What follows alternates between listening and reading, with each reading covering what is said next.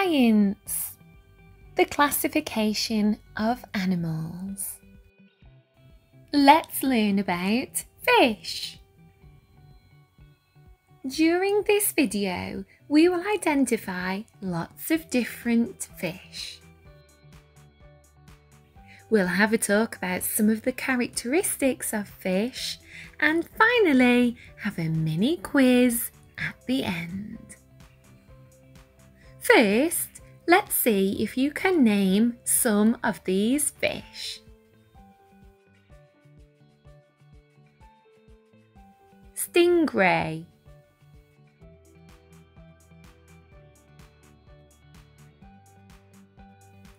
tuna,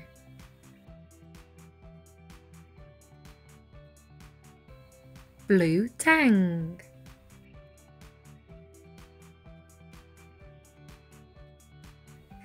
shark,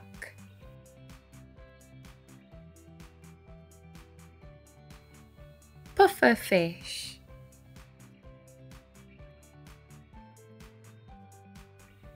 seahorse,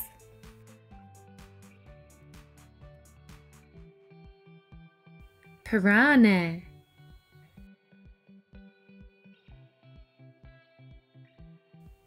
trout,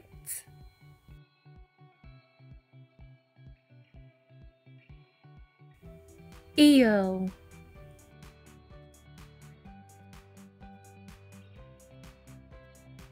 butterfly fish. Now let's have a think about some of the characteristics of fish. Fish come in all shapes and sizes. Some are camouflaged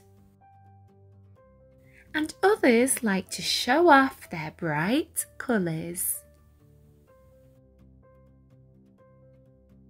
One thing all fish have in common is that they live in water, such as ponds,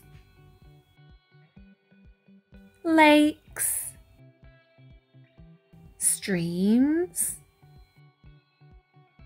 rivers,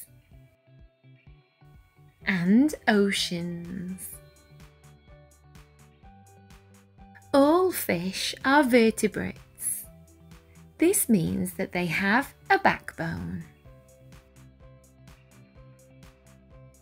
Fish are cold-blooded, which means that their body temperature changes along with the temperature of their surroundings.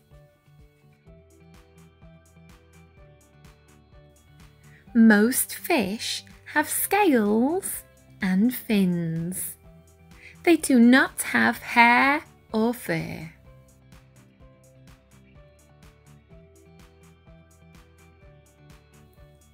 Fish breathe through their gills.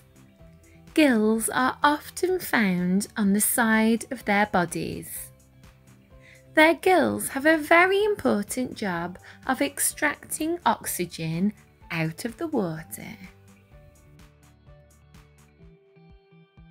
Now it's time for a mini quiz. Question 1.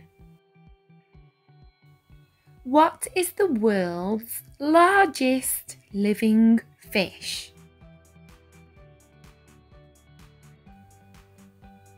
The biggest fish on the planet is a whale shark. It can grow up to 12 meters long and can be as heavy as 18.7 tons.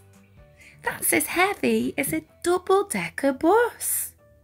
Wow. Question 2.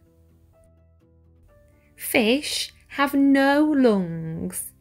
Instead, they breathe through which part? Fish have gills to breathe in the oxygen contained in water. Question 3. What is the fastest fish in the world?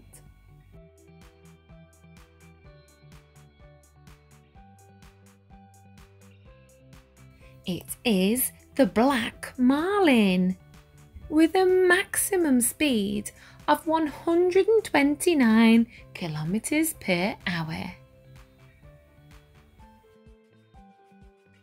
Question 4. What is a group of fish, all of the same species, called?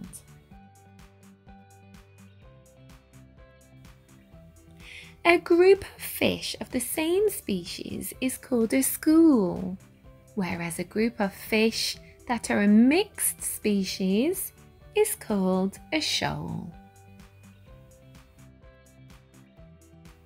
Question 5. Do fish have eyelids?